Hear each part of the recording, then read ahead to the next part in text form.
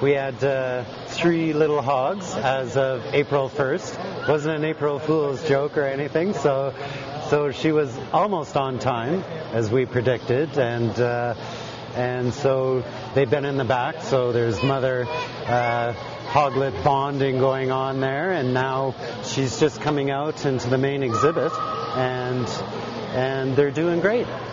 The big family matures quite quickly, and so they'll hold on to those watermelon stripes and spots for the first few weeks, and then they'll disappear rapidly, and then they'll look like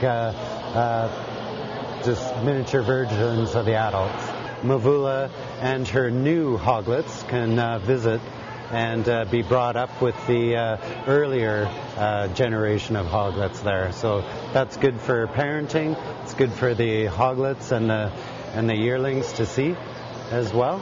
Have we come up with any names yet for these 3? We have, actually. Sita, Saba, and Nene. And do we know what their genders are? We believe they're all boys.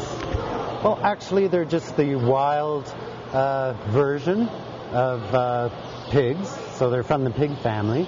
They live in grasslands, tropical rainforests, and whatnot in Africa. So they have a specific pattern to them as well. So they have a nice dorsal line down their back. They have ear tassels as well. It's like a bicycle handlebar type of tassels.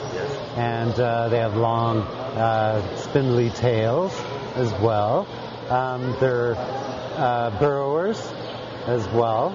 So they just pretty much clean up everything on the floor, the forest floor, when they move about. They're mainly nocturnal animals, so they do most of their stuff at night. It's very hot out during the day, so they stick to the grasses and the bush for cover during the day. Their main predator in Africa is leopards. So leopards take a lot of these guys. They travel in groups called sounders. So we almost have a big enough group to call it that.